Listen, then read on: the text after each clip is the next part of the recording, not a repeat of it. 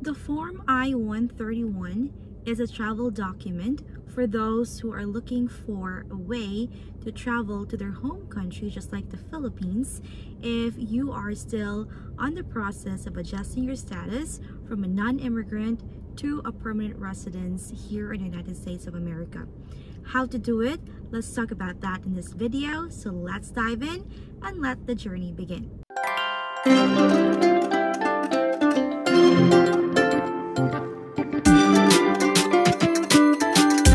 Hello everyone, in this video we are going to talk about the Form I-131. I am used to be a J1 teacher, now a permanent residence here in the United States of America. I have a 212E rule, and this is how I did my Form I-131. First, I secure my I-485 concurrent filing with my I-765, and then this travel document, the I-131. You don't need to submit this one if you don't feel like it, or you don't have any need to go back to your home country, just like the Philippines, where I used to live.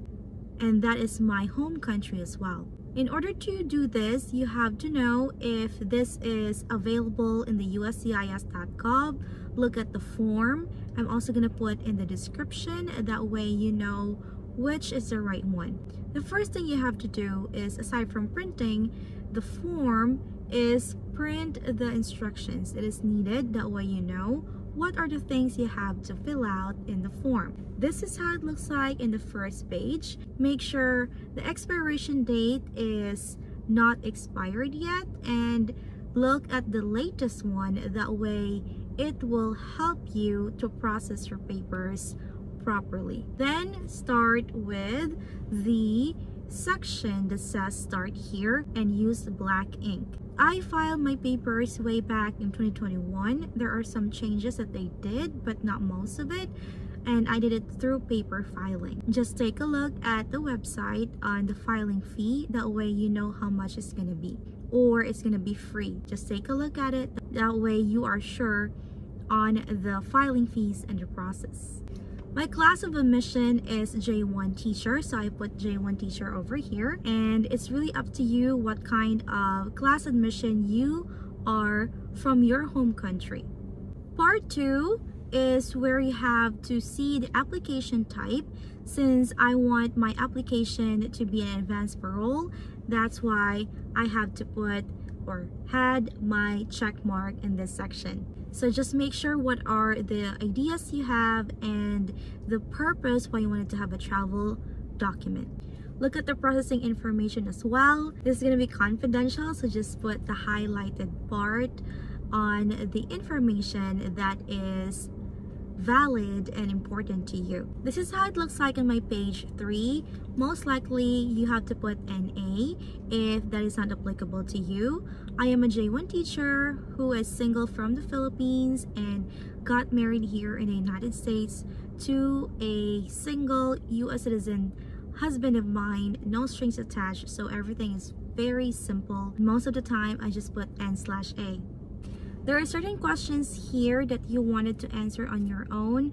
Says yes or no. Just check the box that is applicable to you. Page 4 is where you have to answer this page as well.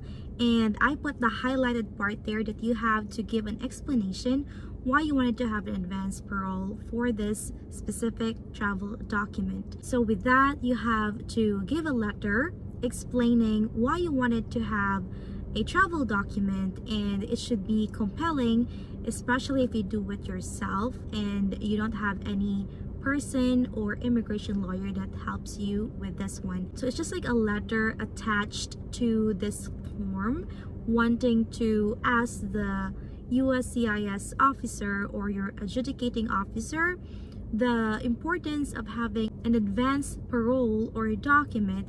That way you could go back to your home country, which is let's just say the Philippines. So with my experience, I received a combo card with the USCIS, which is already my work permit, the I-765, and it says there advanced parole document as well. So it's just a one card that I received, and it's 2-in-1. That's why they call it combo card.